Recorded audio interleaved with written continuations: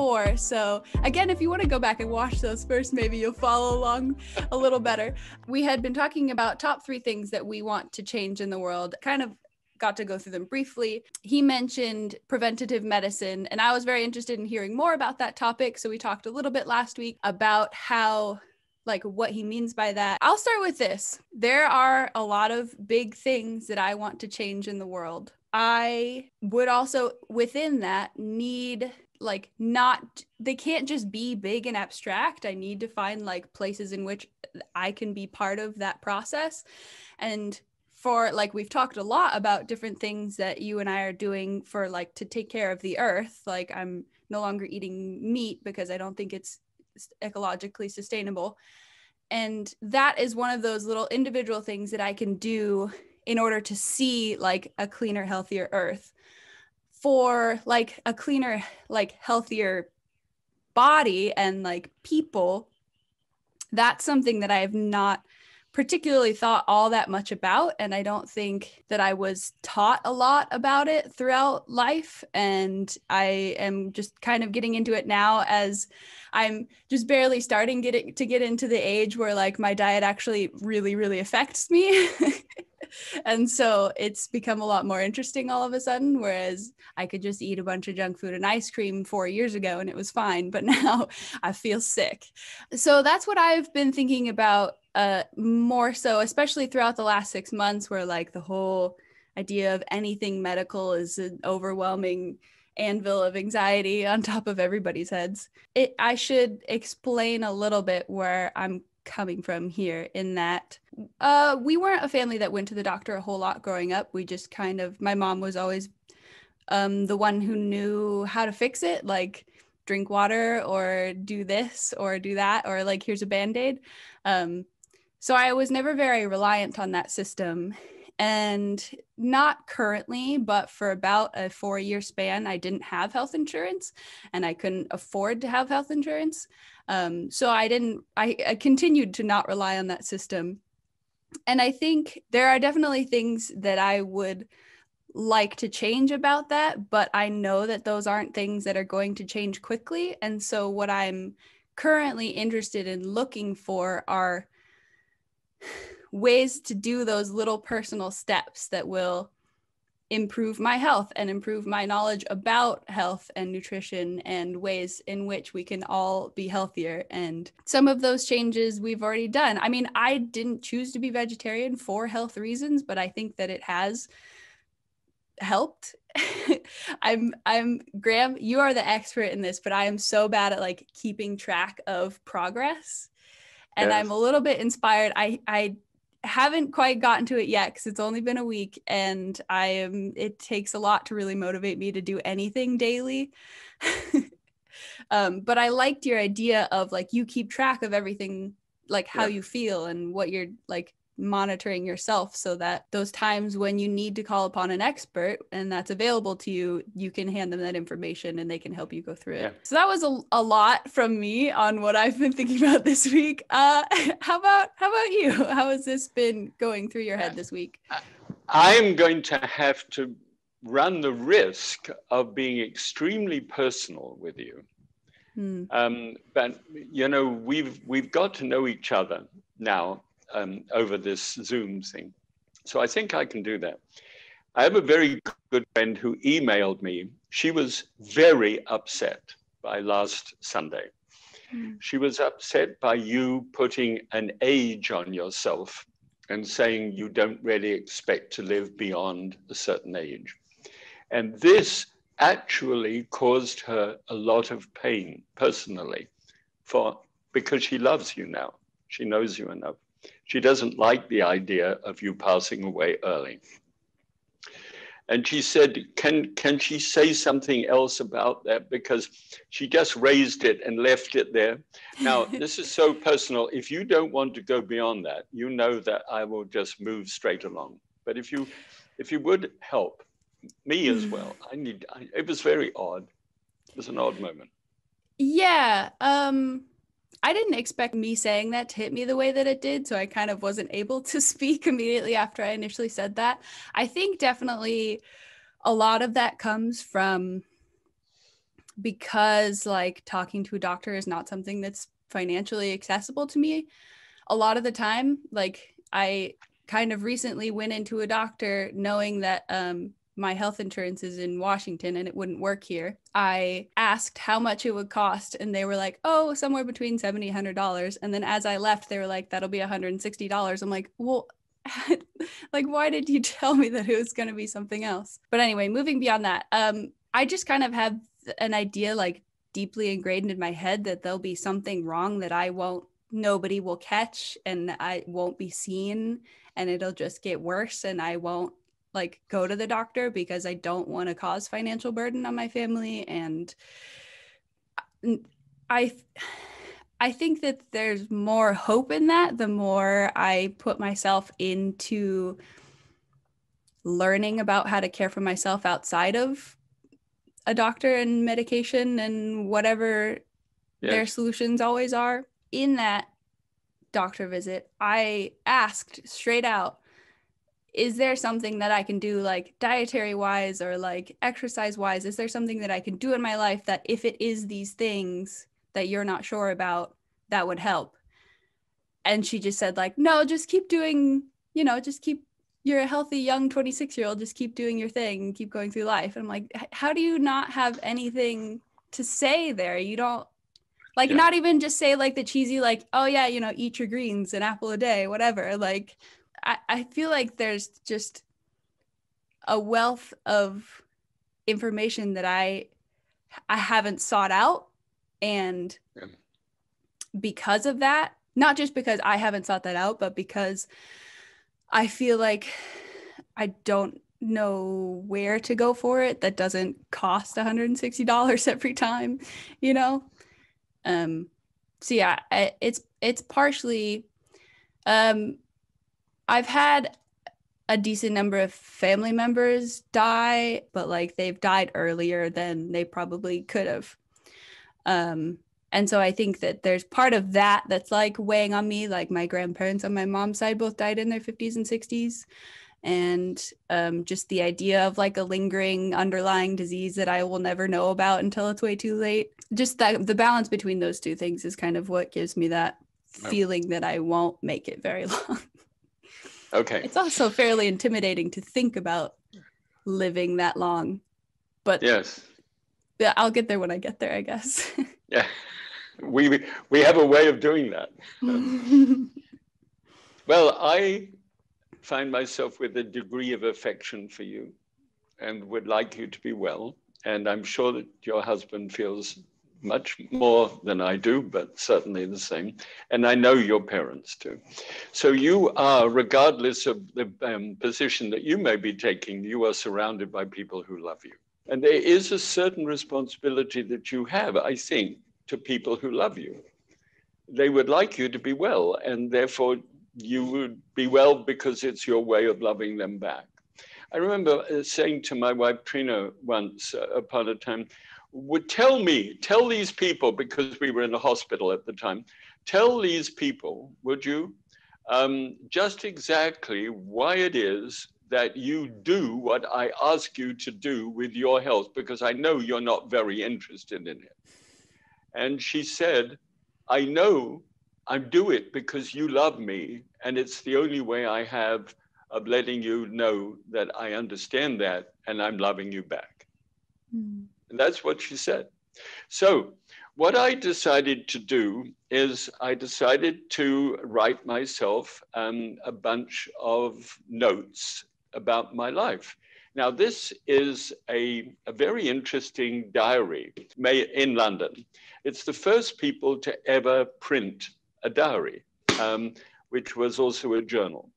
And I get one of these every year. It's an expense. It's about $11. But I fill it in every single day. There isn't a single day of the year when I do not have that filled in. At the top of the page up here, I write what I have eaten. Now, I pulled this book out at random. This is 2001, and I've opened it at random. For breakfast, I had oatmeal and a flax biscuit. I had a papaya salad with baked beans. Gosh, And for my supper, I had a lamb chop and a sausage, small carrots, a hard-boiled egg, and some potato mayonnaise. And I had iced diet tea with that. That was on Thursday, June the 21st. Now, I can go back, well, since 88, so 88 onwards. I can go back and I can tell you exactly what 1988? 1988. Oh my goodness. I can go back and tell you exactly what I ate during that time. I do that every morning and still have, and still do it today. Why I do it today? Because I'm very well. I'm a very fit guy for my age. But I wasn't at one stage. As a galloping gourmet, I had a 290 cholesterol, which is not a good cholesterol number at all. It's total cholesterol. And I had gout, and I was 34 years of age with gout. And my doctor said to me, well, I guess with an occupation like yours as an international gourmet, you're not going to avoid being overweight and have gout and that sort of thing. So that's it.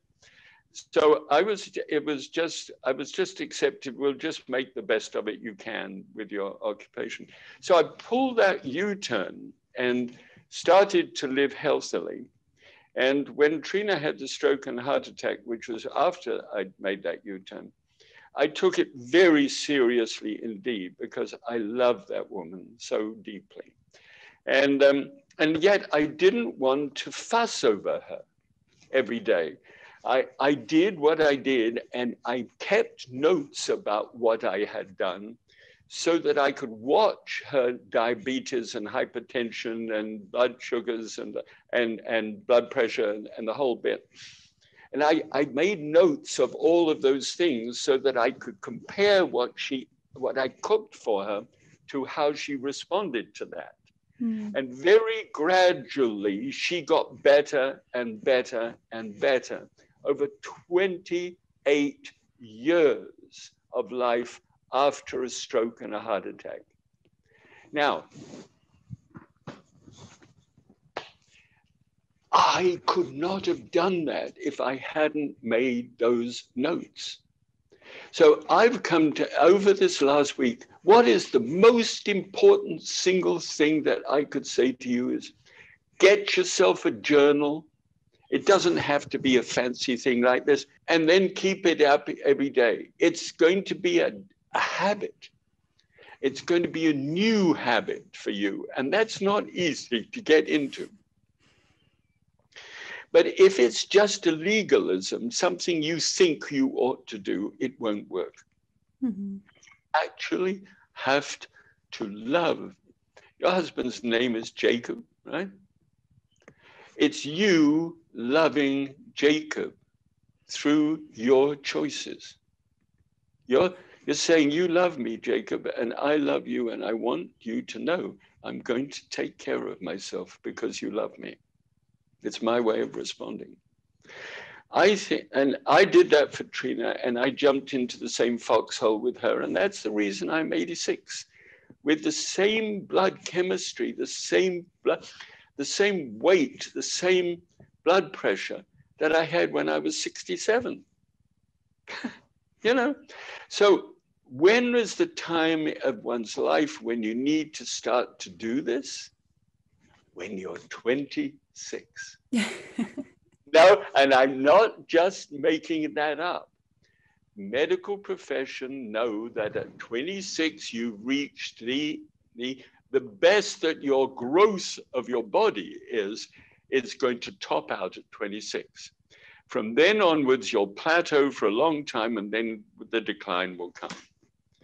But if you keep a register of this, but eventually you can get a little thing like this, which is a blood pressure cuff. You can then have something like this, which is your oxygen uptake, and which you can put your finger in, and it will tell you what your oxygen uptake is, which should be in the high 90s. Then, if you're going to go do some exercises, You're going to wonder about me. This is my daily record of exercise, all right, in which I put what my oxygen uptake is, the number of paces I do in 10 minutes. So I'm always challenging myself about, when I came to live here, I was doing about 986 when I came here. I'm now doing 1,110. So I'm actually walking at brisker pace. Now I'm measurable. Now, why? Am I competitive? What is that about me? Am I obsessive compulsive? People ask me, because of the way that I have lived my life, how do you get to be as energetic as you are and as well as you are at your age? And I can tell them. I have an exact record of how I got here. And there are a lot of people today who are really, really sick in their 60s and 70s. And they don't know how they got there. All they did was live from day to day, simply going along. So I don't know whether that helps you at all. Yeah, I think that you've figured something out that I don't think any or most of my teachers throughout the years ever really figured out, which is I think you actually understand where my motivation comes from in saying that, like, you're not doing this for yourself, you're doing this for the people that love you. And as a way of showing love, like that's like actually really motivating, even though all this stuff sounds extremely intimidating and something I'm horrible at doing. There was once when I was very determined. I had shaved my head just to see what my hair looked like shaved, because I was going to study abroad, so I didn't really care what anybody thought. And I was determined to take a picture of myself every single day to like be able to make a little video of my hair growing. And I would take a picture one day, and then like 3 days later I'd be like, oh my gosh, I was going to take a picture. But like, that's not there's not motivation in there that's for anybody but me, just a fun project. That's not, but it's things like that make me believe that I am horrible at doing the same thing every day. Like, I'm even horrible at remembering to brush my teeth every day. But that's if it's the motivation is more like a way of showing love for other people, that's so much more like doable. I think that's wonderful, and I'm wrestling now with wondering what on earth I can come up with for the thing to ponder for the thing coming up. But let me say this to you: if a thing doesn't start with love, it's probably going to go nowhere, right? And that's why we as a nation need to be more in love with each other as citizens, so that we won't have the kind of death rate we have from the COVID thing. And we won't have the obesity levels, and we won't have the heart disease and diabetes and everything, because we just love each other more. It means something more. There's so many things we can do which are political or logical or even religious as well, thinking that's the right thing to do, so I'm going to go ahead and do it. No. If you love somebody, then let the love lead. Don't let legalism lead. So don't be legalistic about this. Do it because you love and you're loved. Okay, good. Just have to find a notebook that has really bad quality paper, so I stopped stealing it for art stuff. All my notebooks have like so many pages just ripped out of them. I am a Scot, and I want you to know that it isn't easy for me to make this next statement. But this year, I will order 2 of my Letts of London diaries, and I will send one to you as a Christmas present. So you don't have to look for it. You can't start it until the new year, because it starts on January 1st. But that will be my little gift to you. So you can start to get ready to do it over the next. You're very welcome. Okay, so let me tell you that one of the things that you raised, which was the watering of your plants and your praying and thinking of your friends that you've left behind when you moved, that got to me. in a major way. And so I have been watering my giant umbrella plant. And the moment that I started to do that, one of the junctions where you get two wispy things that come up either side, and then you know there's going to be something's going to come through the middle. And one popped out of there right after I started that one, and that's Feliciana. And she is in Guatemala. And my other young person down in South America is Noel. He's 7. I've got both of their pictures now right there by the side of the umbrella plant, so that I can, when I water it, I can pray for Feliciana, because I can see her. And she has rapidly grown out and developed the leaves over the top. And lo and behold, the other morning was a little sprout, and it's growing. And that's Noel. Now, I'm not sure whether you quite get what you have done for me in this regard. I need to water that plant. I don't water plants easily. I always forget them and they die. I have a brown thumb when it comes to houseplants. But you taught me something in doing that, because I love these 2 kids. Then now I can love my plant. So if that works for me, then that could work for you. So what I want to do is to look back over some of our discussions that we've had together. But we've been meeting together, it's over 20 times now. Yeah, and so I want to know, I just shared with you something that made a lot of difference, and I know I can find other things as well. But I'd like you to go back over what we've talked about, and let's talk about that next time. That would be so good. And can I say to our viewers a quick thing? Is that okay? Listen, guys, we're really going through a tough time with regard to politics at the moment, and you can be left or right. We don't care about that. But don't let's fall out of love with each other. And this ugly division that we have at the present moment is nothing like who we are. So just take a deep breath and just wander through it, and look at the pathway which is the other side of this, so that we can get back together again and enjoy our lives as we should. Okay. Thank you, my dear. It's lovely to be with you. All right. So this week we will be going back through all the things we've talked about over the months and months now that we have been talking weekly. And seeing the changes that have come in our lives, or like the different little moments that have really affected us and done something in our life in some way. We'd also, if you've been following along since the beginning, or you just got here, maybe go back and check out some of our older episodes. But we'd love to hear if anything from our older episodes have gotten to you as well. So if you could leave that down in the comments, that'd be great. So that's what we will be thinking about this week. Thank you so much for watching. This has been Tea at 3. I'm Faye Schmidt.